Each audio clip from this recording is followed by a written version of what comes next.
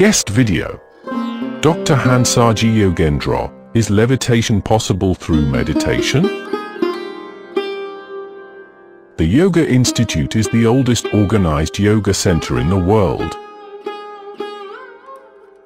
and was founded in 1918 by Sri Yogendra at the Sands, the residence of Dadabhai Naoroji, at Versova Beach near Bombay.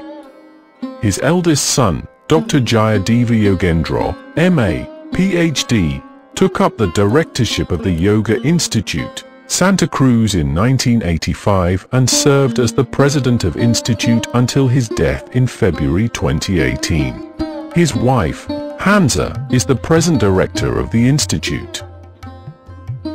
Dr. Yogendra was known for his studies on the therapeutic effects of yoga. He wrote several books on yoga therapy in asthma, diabetes, and heart disease. And the Yoga Institute launched the Medical Research Unit for research on psychosomatic and psychiatric diseases in 1970, with aid from the Central Council for Research in Indian Medicine and Homeopathy.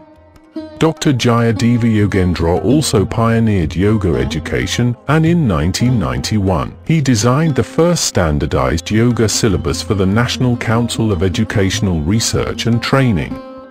Yoga Institute centers have since been established in Australia, Brazil, Canada, Finland, France, Italy, Japan, South America, Switzerland, Yugoslavia, and the UK. Dr. Jayadeva's significant contributions to yoga renaissance include the introduction of the bhavas of Buddhi as expounded in the Samkhya, along with the practice of Patanjali's classical yoga.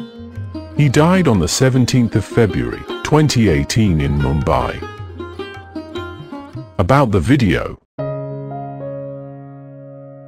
This guest video is by Dr. Hansaji Yogendra and is provided by the Yoga Institute. Dr. Hansaji was married to Dr. Jayadeva Yogendra and helped to expand the work of the Institute. Dr. Hansaji Yogendra is a teacher, writer of several books on yoga in English and Gujarati, presenter of many self-help videos, and a speaker on many conferences and seminars. She became the director of the Yoga Institute in 1997. Born in 1947, she studied for A.B.Sc. and later for a degree in law. She brought about dramatic changes in the Yoga Institute. The ladies' wing was expanded and she built on the work her husband had done. And Dr. Hansaji Yogendra says that indeed levitation is possible with meditation, but offers some very sound advice about using it. Search for: is levitation possible through meditation? Dr. Hansaji Yogendra.